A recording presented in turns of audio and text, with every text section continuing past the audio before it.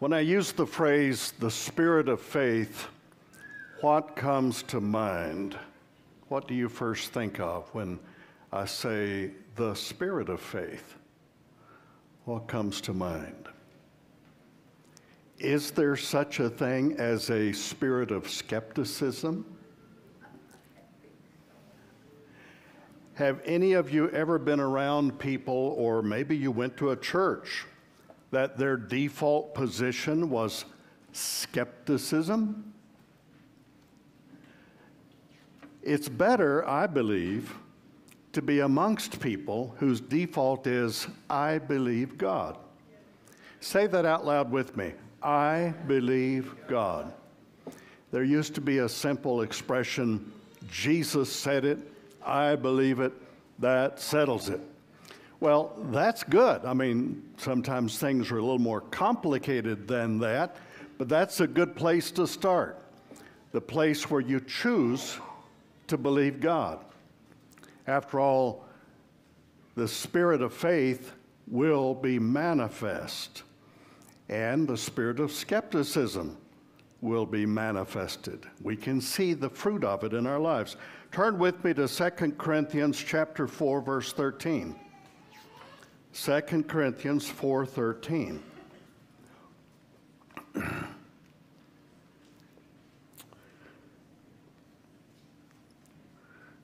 Paul was talking about his challenging and difficult life as an apostle of Jesus Christ.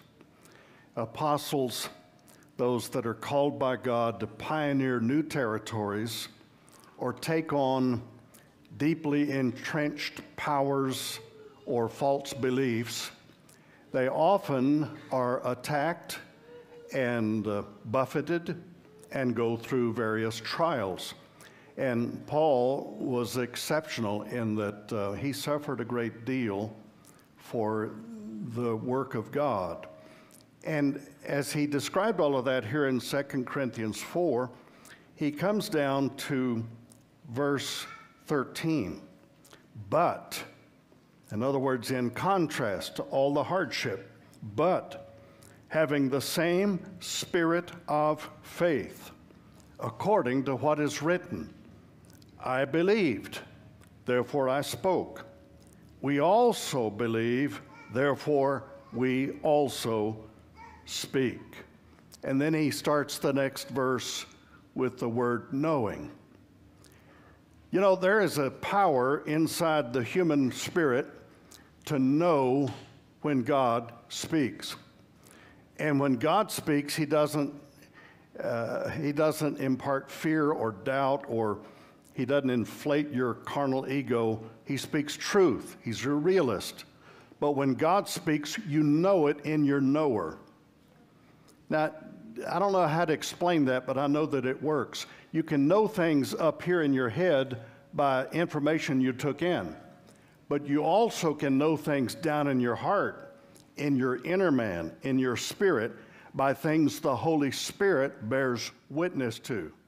Have any of you ever experienced that, where you knew it in your heart even before you could figure it out in your head?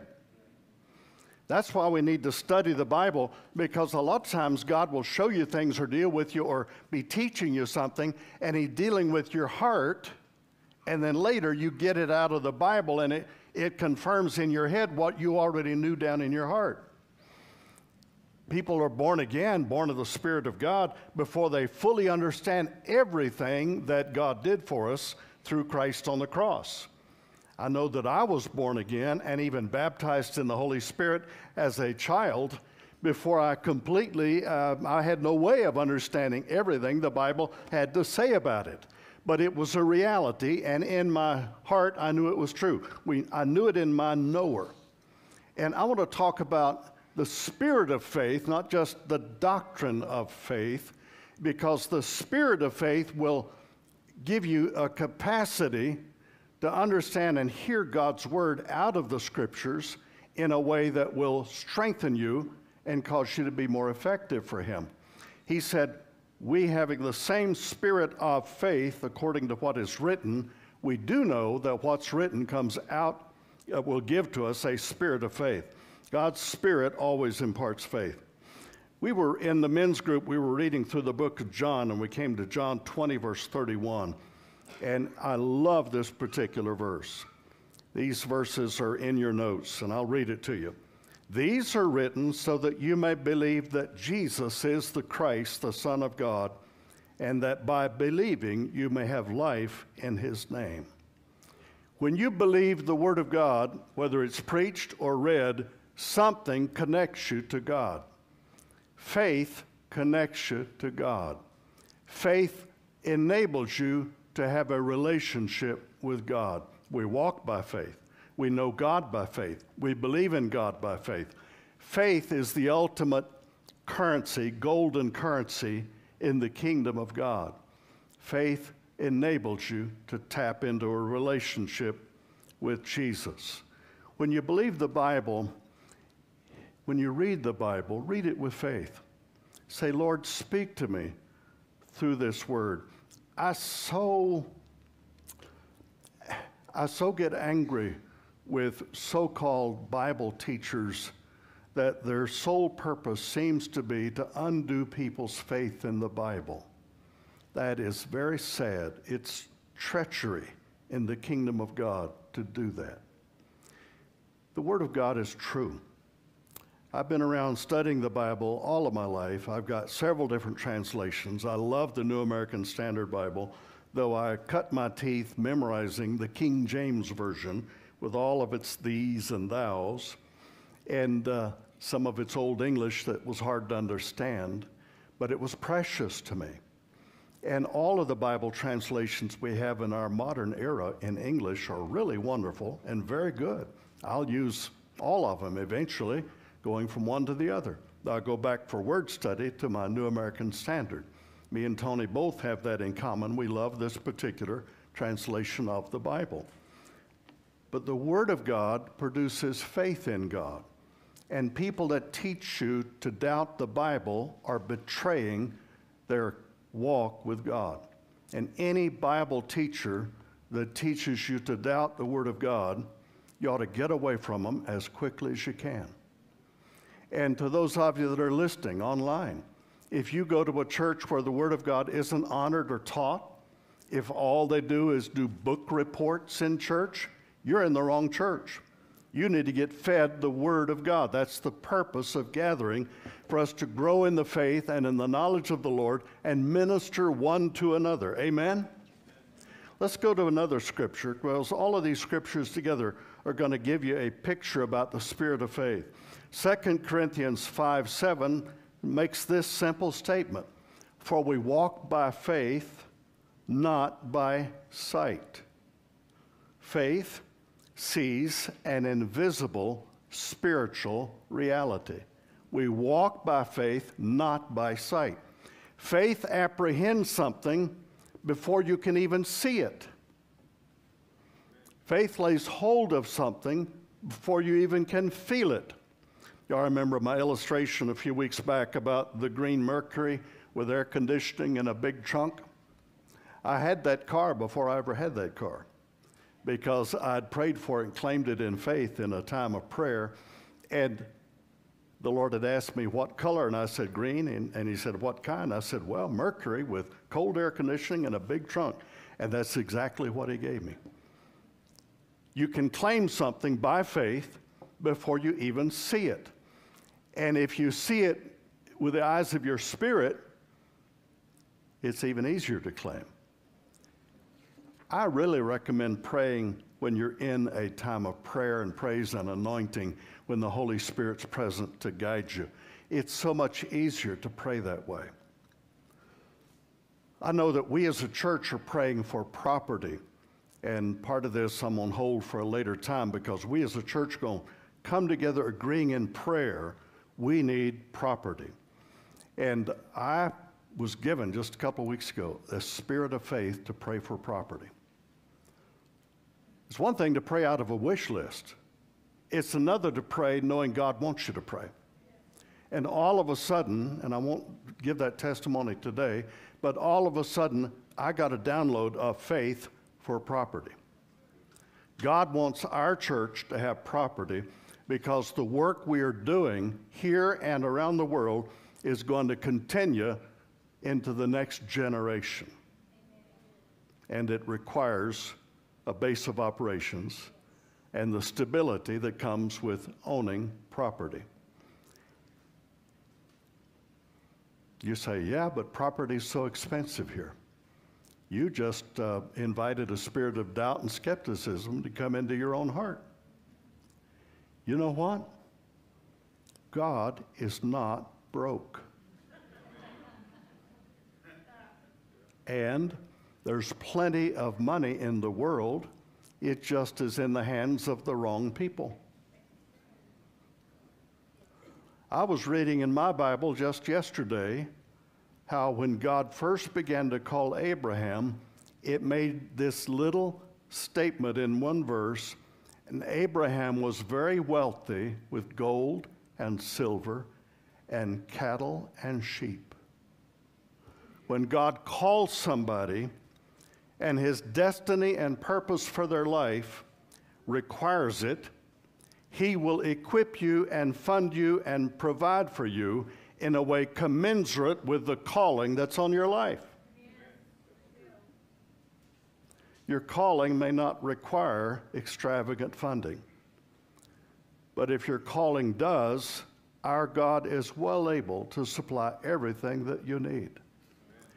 And in my Bible, God plans a long time ahead to dispossess idolaters and to give land to his covenant people that fear him and obey him.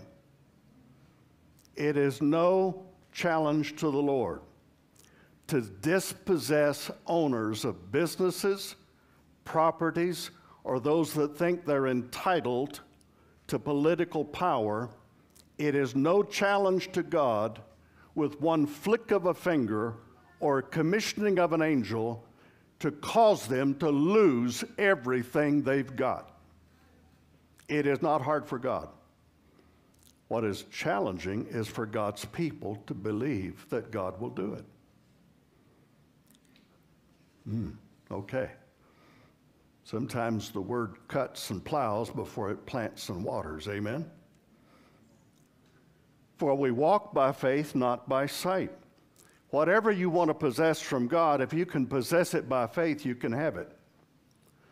Faith obtains the answer before you see it, before you feel it, before it's in your hand. Now, there is a battle going on over faith, and the devil will do everything he can to keep us from walking in faith. And by the way, we often think in our American hyper-individualism of faith being just something between me and Jesus. And I hope you'll understand by the time I'm through that it's not that way all the time. Often faith is a team effort. There is a corporate sense of faith that sustains us when we personally are being buffeted or feel weak in faith. There is a strengthening that comes to faith when two or three agree together as touching something in the Lord. There is an empowerment that comes to faith when we pray for one another and when we loan our faith and team up in our faith and get in a yoke with others in our faith. Faith increases. I'll show you in a minute. There is the spirit of faith that can come on a whole community. Luke 18, verse 8, Jesus simply made this little comment when talking about the end of the age. He said, "Nevertheless, when the Son of Man returns, will he find faith on the earth?" Will he find his kind of faith, God's kind of faith? Faith is so important. It's such a big theme.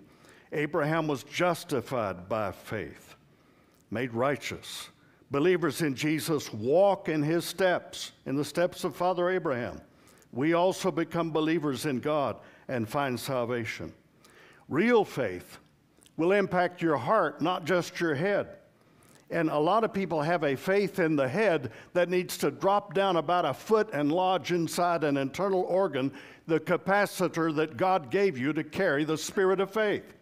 It's not in your head, it's in your heart. And the reason why it's difficult sometimes to have faith is because your heart's not right.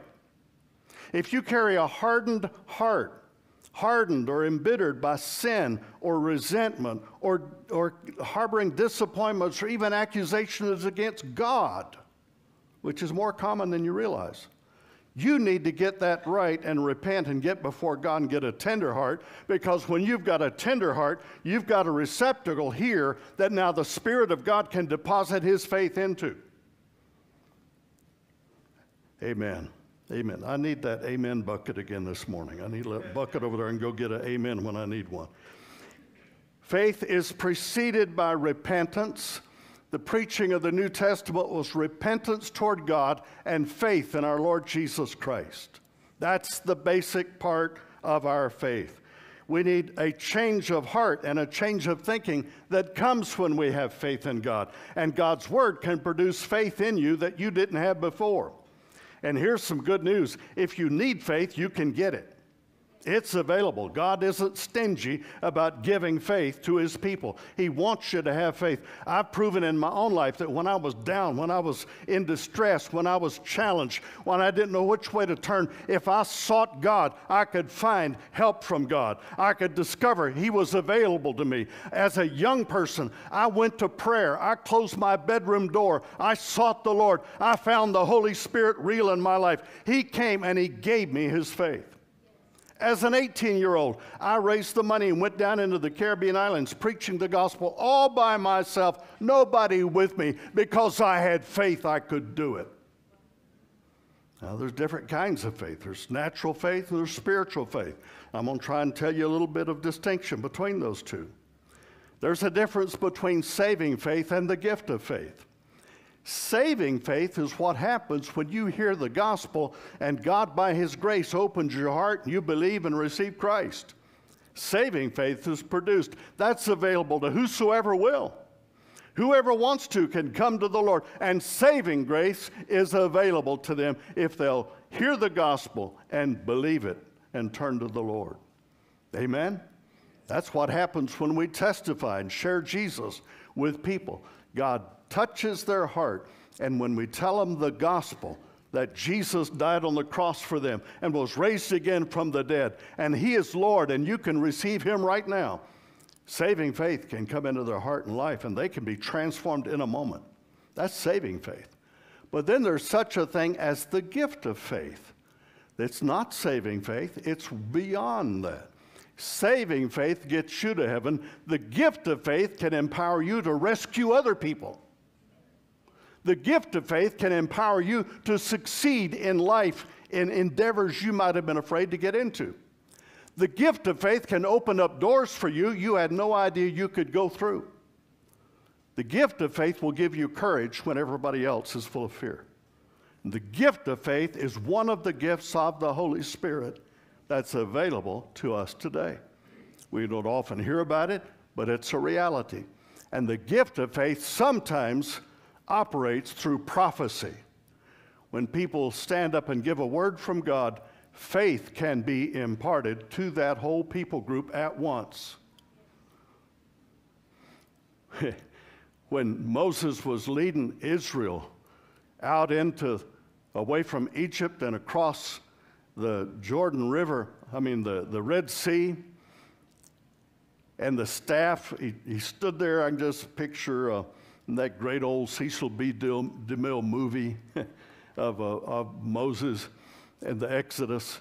He said, "Stand still and see the salvation of God."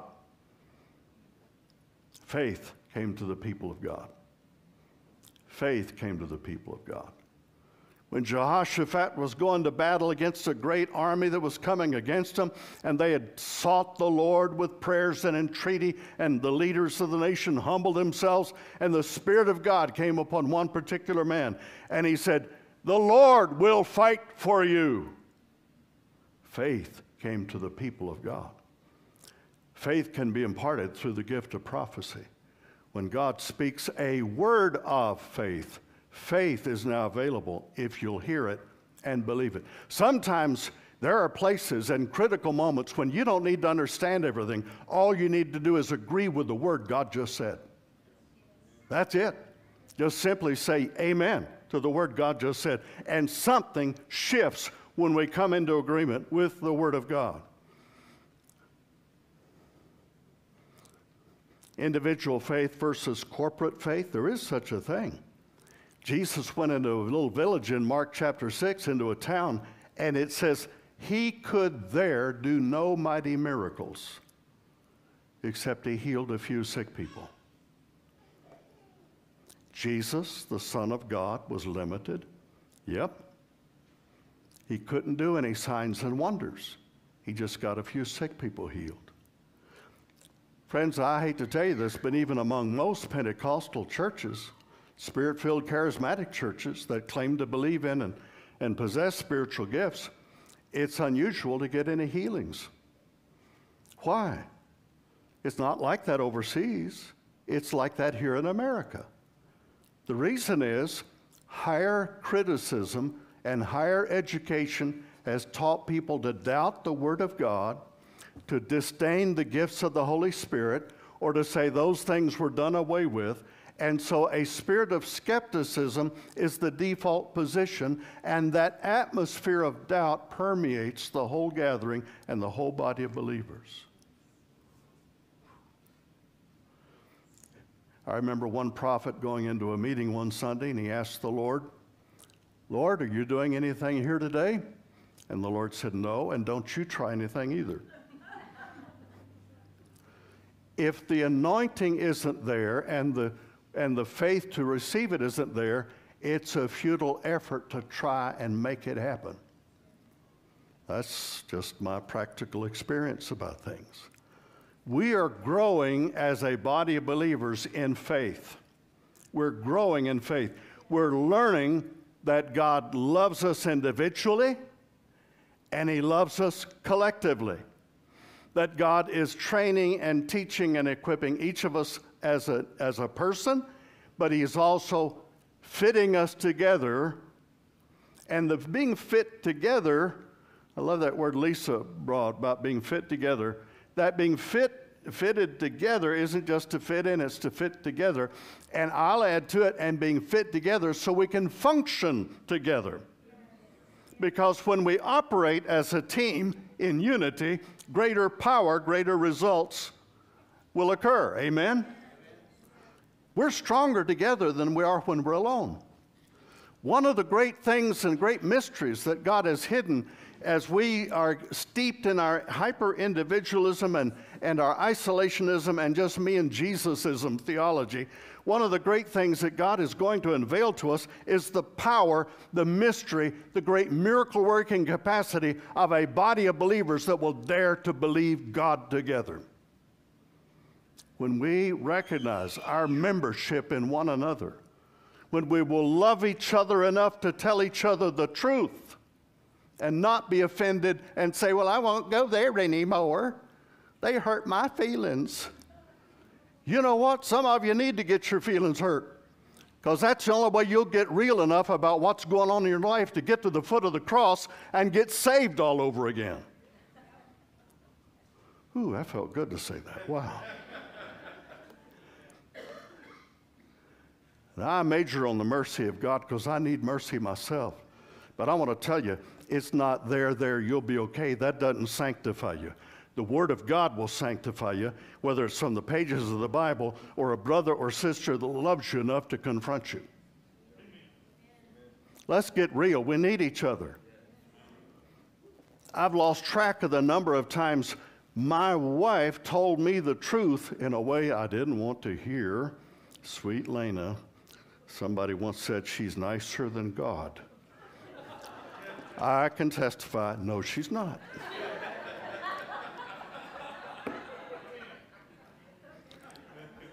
We need people that we know love us and care for us enough to tell us the truth.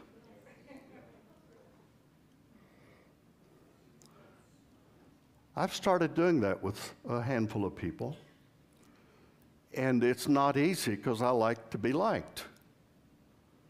But just for a moment, there's the risk of the relationship. If you know that it's God's word to them and they need to hear it, there's a risk when you speak the truth in love, isn't there? You parents, you moms and dads, every time you say to your kids, you can't behave that way in this house, you're risking them not liking you for a few minutes. But hopefully, that word of correction will bring the peaceable fruit of righteousness, won't it? You know why a father corrects us? So we can get up off the floor where we're making a mess and sit at the table and fellowship with him. Amen? Communities can develop greater faith together. We move from skepticism to expectancy. We move from saying, God never does that around here, to where we start hearing testimonies and seeing reports where things in the Bible start coming alive. And all of a sudden, we shift into an expectant attitude rather than the default of skepticism. Expectancy is another way to define faith. Now, let me give you a little bit of my pastoral wisdom here. Why pray about something if you don't expect it to happen?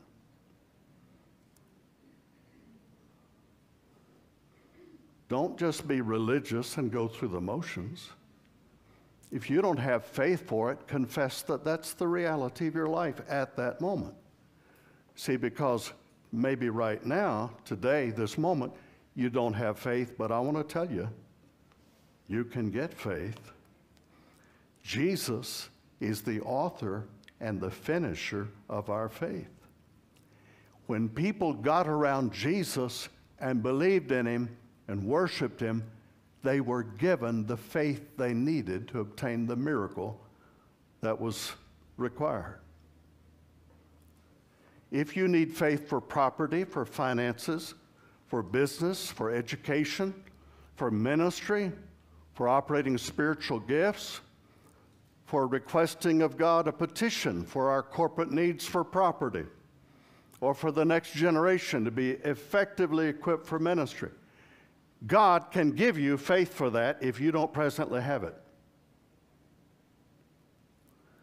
Faith comes by grace. In fact, let me go down to one of my verses. In Ephesians 2, 8 through 9, for by grace you have been saved through faith, and this is not your own doing. It is the gift of God, not a result of works, so that no one may boast. Faith comes by grace. Faith is a gift from God. You know, we need a stronger theology of gifts, don't we? God is a giver. For God so loved the world that he gave his only begotten Son, that whoever believes in him should not perish, but have everlasting life. God the Father gave his Son Jesus. Jesus loves us so much, he gave us the Holy Spirit. The Holy Spirit loves us so much, he gives all these diversity of gifts, at least 9 of them. God's a giver. If you love somebody, you give things to them. It's by grace. You see, if you think you earned it, then it didn't come by grace. In Romans chapter 12, there's another scripture that talks about grace. He says, and this, it's talking about prophecy and then motivational gifts for serving in the body of Christ. People that can't serve, that can't take the low seat and quietly, without anybody noticing, serve others, they don't have much grace. Grace from God will enable you to be generous. It will enable you to be loyal and faithful. Grace from God will enable you to serve others, even when there's no immediate reward to you. Romans 12, verse 3 says, for by the grace given to me. See, grace is always given, always given. Say it out loud with me. Grace is always given. Where do you get grace? From God. Come boldly to the throne of grace. God's very throne is called grace. He rules from a position of grace. We come to that throne of grace so that we can obtain help. He said, I say to everyone among you not to think of himself more highly than he ought to think, but to think with sober judgment, each according to the measure of faith. Whoa. Faith has a measurement? Yeah. Sometimes people have little faith. Sometimes people have great faith. And I want to tell you a little clue about myself. On some days, I have more faith than other days.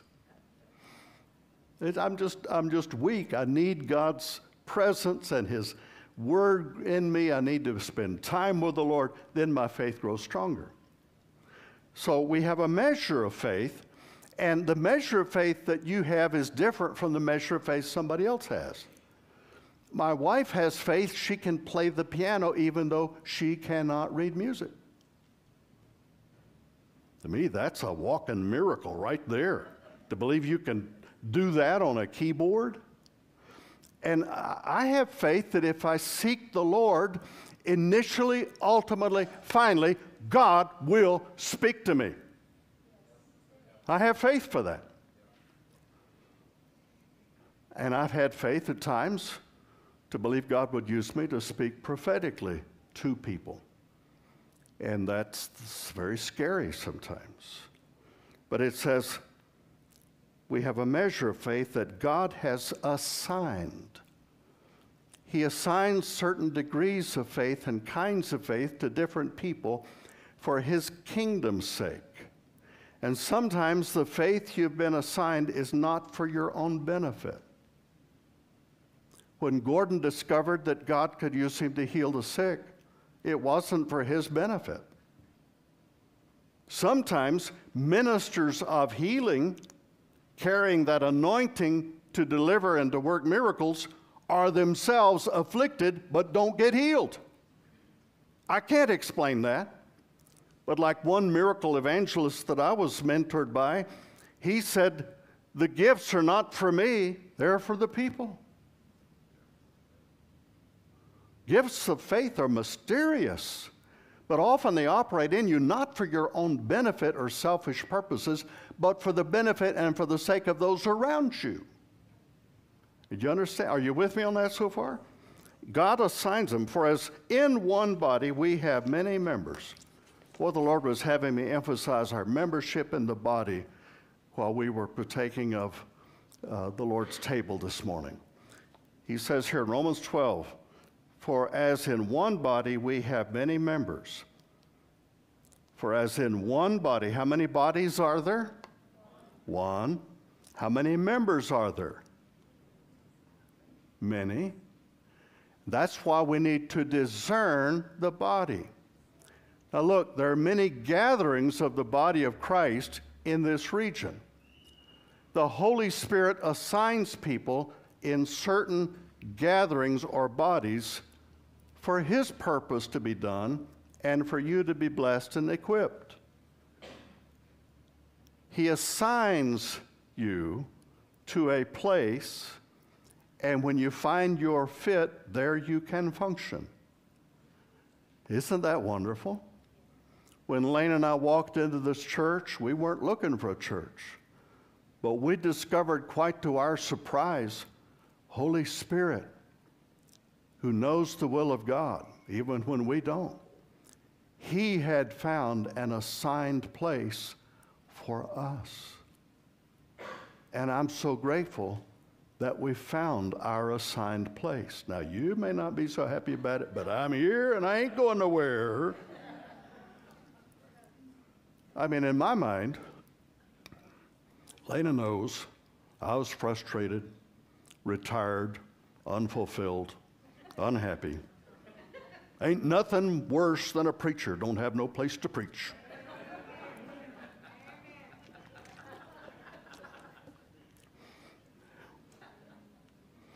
I started off preaching on the street corners of Lakeland, Florida. I didn't have a place to preach. I found out at the bus station that I could get a new audience every 10 minutes. They'd rotate through, getting off one bus, waiting at the depot to get on another bus. And I was standing up there with a flagpole, and an American flag and a Christian flag, and I was preaching the gospel, and I had a rotating audience. It's odd, it's still about the same today. People can only tolerate me about 10 minutes. I wish I could get that solved.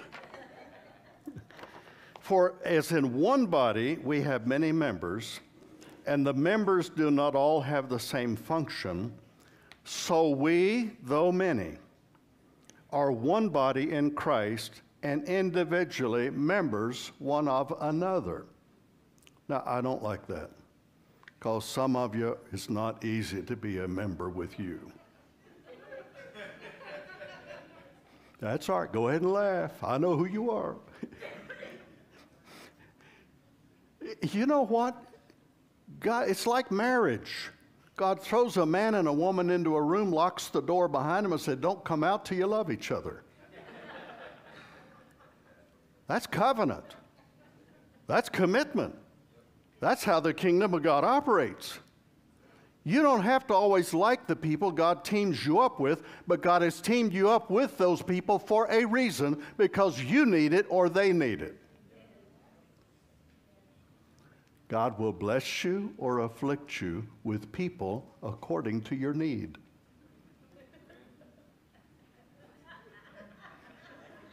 Isn't that nice? We're individually members one of another, having gifts that differ according to the grace given to us. Let us use them. Having gifts that differ. Now, I know spiritual gifts differ. Talents and environment, heredity, education, training, experience, all of that differs. There are no two people alike in this room. God has really made a diverse bunch of people gather together in one place, hasn't he? That's his plan. He's not into clones. He loves individuality. Any of you that have 5 kids, 6 kids, 3 kids, 10 kids, none of them are the same. And it's the same with God's family. Each one of us are individuals before him, but then he puts us in a family. He doesn't want the solitary to be left out. He connects us with cords of love. There's in Ephesians 4, it talks about being knit together in the body. The knitting together is a tough thing to explain, but I know that it's real. I know that I felt that knitting together with Tony when I first began to meet him. And it's very rare to me to say to another man, I love you.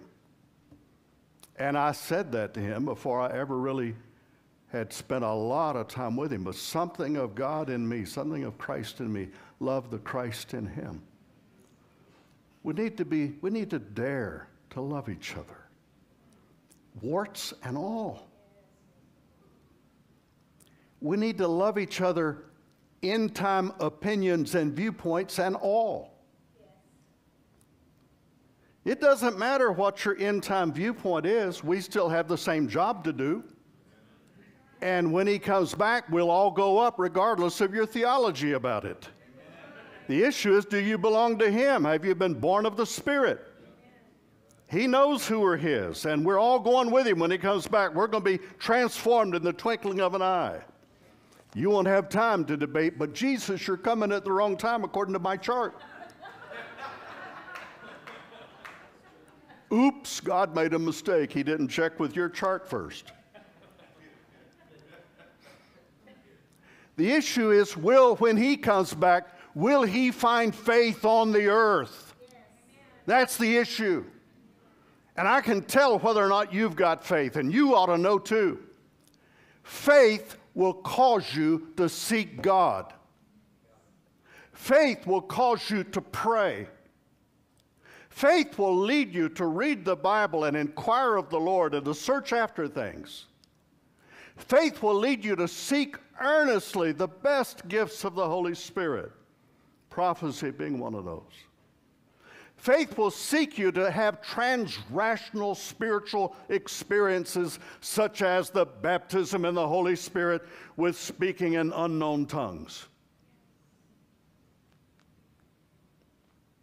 I mean, in Acts chapter 8, The evangelist was leading people to be baptized and confess Jesus as Lord, and the whole city was getting saved, and there was great joy. But somehow the apostles in Jerusalem thought those believers are deficient because the Holy Spirit is not falling on them. And they went there and prayed for them and saw the Holy Spirit falling on those believers. They knew it when it happened. And I just want to tell you, it's a transrational, supernatural experience that will help you. The spirit of faith can lead you into the gift of faith. How many of you understand this? And I'll close with this thought. The Holy Spirit has all the faith you need. And the gift of faith occurs when you, before God, are yielded, and the Holy Spirit knows you're stepping in with courage, boldness, you're stepping into a situation by prayer, petition, or circumstance that's over your head, and you need something you don't have in your portfolio. You need to be able to pull out your wallet or open up your purse or get your credit card or debit card and get something you don't have the capacity to obtain or the credit line to obtain, but Jesus loans you his credit card called faith. And with his credit card, you put a down payment on something that God wants you to have or to do that you could not have done if he hadn't loaned you his credit card. The Holy Spirit has a gift of faith, and he will loan it to you if you ask him to. When that gift of faith is operating, it doesn't matter whether people are believing or not in those situations. All that matters is one man, one woman said, I believe God, and here I stand. And heaven and earth shift toward kingdom purpose. The worlds, the ages are framed by the Word of God. When the Word is believed, spoken, received, and acted on, it shifts things. I don't care that Walmart's building a brand new corporate headquarters here. I don't care that their upper policy management and advertising promotions have promoted transgender chaos and nonsense with their artwork and their destitute, bankrupt morality. God says, Walmart belongs to me. They're not building it for them. They're building it for me. And God says, I can populate it with Spirit-filled, born-again, Bible-believing Christians, and they will take the influence of righteousness as well as meet the needs of hungry people around the world.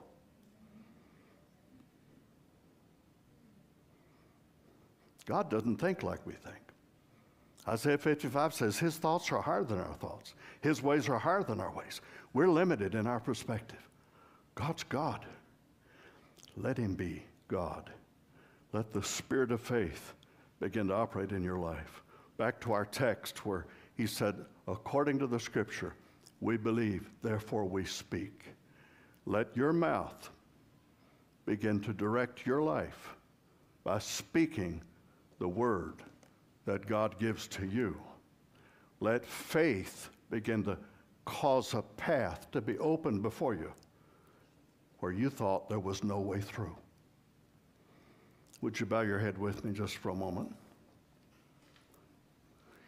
As you bow your head, I want you to ask yourself, do I want the Lord to give to me the spirit of faith?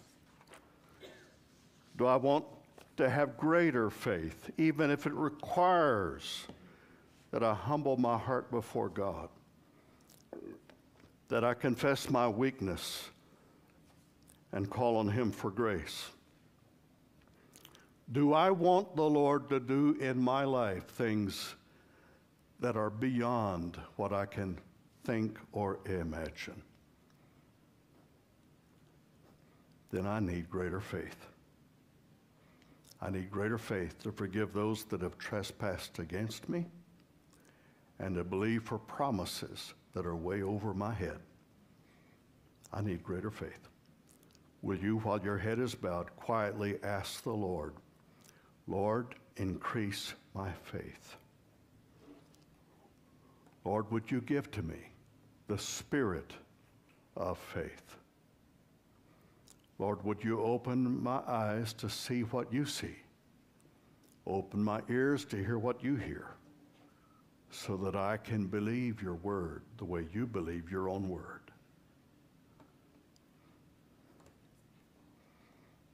Thank you, Lord.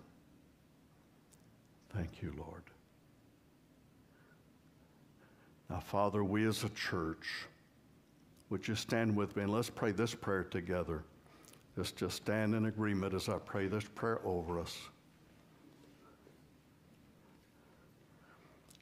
Father, we as a church come together now as a congregation, as one body of believers assembled with leaders and members that you have assigned.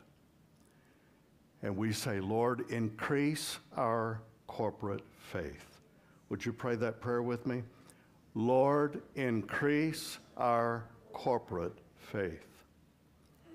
Father, give us an anointing to believe for the redemption of our children, for the salvation and transformation of a spouse, for the recruiting and addition and equipping of laborers in the next generation.